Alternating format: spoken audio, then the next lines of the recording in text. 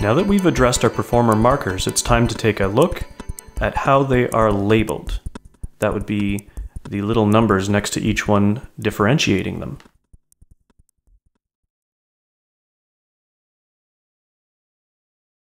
For that, we will need the Label tool.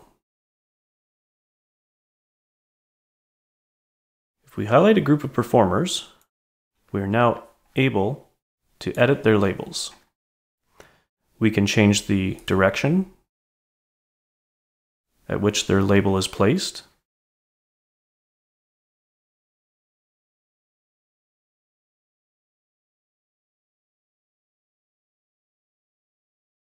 We can also edit the length or the distance from the performer marker at which the label is printed.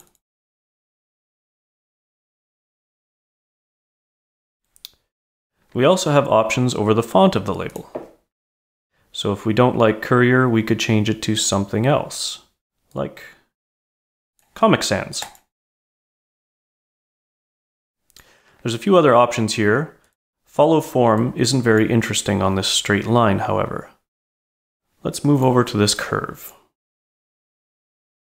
If we select these performers, you'll notice that their labels already follow the curve. That means that they're placed perpendicular to the shape of that form.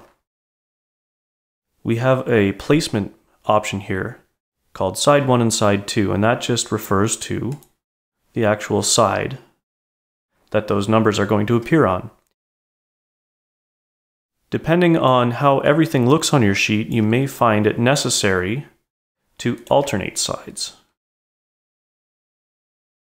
This gives a little bit more visual space for every single performer.